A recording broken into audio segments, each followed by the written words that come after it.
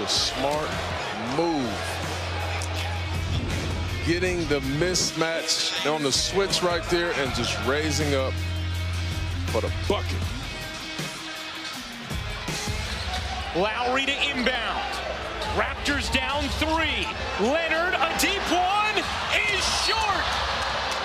With 0.5 of a second remaining, Orlando will spend their final timeout. They are on the brink of stealing game 1. Toronto, they hope this isn't the beginning of deja vu all over again.